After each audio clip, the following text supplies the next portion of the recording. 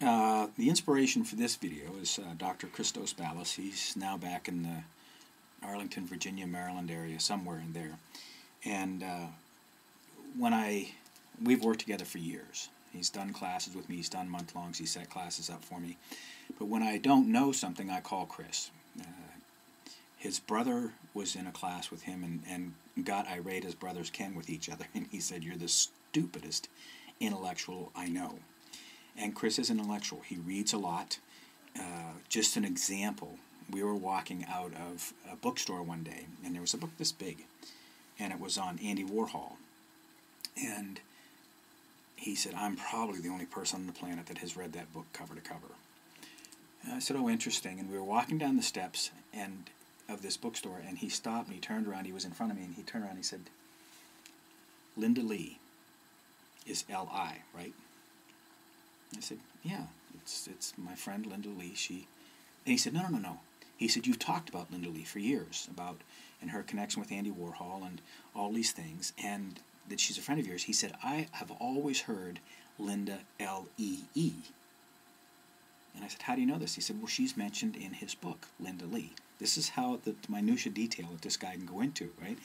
So I call him, and I talk about my son's knee. My son tore his knee up just a little while ago. Not skiing, just doing something silly at work. Not even that silly, I guess. But I told him, it was nothing traumatic. And I told him the story. There's a couple of videos earlier that talk about I gave my son a flower remedy and he had 70% range of motion within a couple of minutes. I know, quack, quack, quack, hippie shit, that's what my son says. But Christos immediately says, What was the remedy?" I said, "It's not important. It's what tested up at the time." He said, "Okay." But I got talking. I said, "Okay, what else can I look at? What else it's not, that might be a little bit invasive, but, he's 21. I don't want to have him to have knee problems for the rest of his life. I want to get this thing fixed." And he said, "There's a new thing out there called something that I've been reading about called prolotherapy." And I've started looking at it, and we're looking into it next. But the point of the video is I call Christos, and he gives me answers, and he is an intellectual. But the new phrase I've come up with is he's a functional intellectual.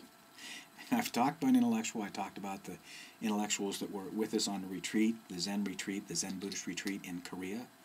And they had so much book learning that one man, who was a double doctor, all the Zen master asked us to do was a couple of things. One was, he said, "Trust me." And I thought, I don't have any evidence not to trust him. He looks like who he says he is.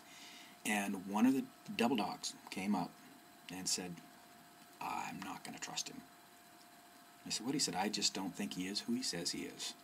His mind got in the way, his intellect got in the way, his knowing got in the way, and he couldn't do one simple task."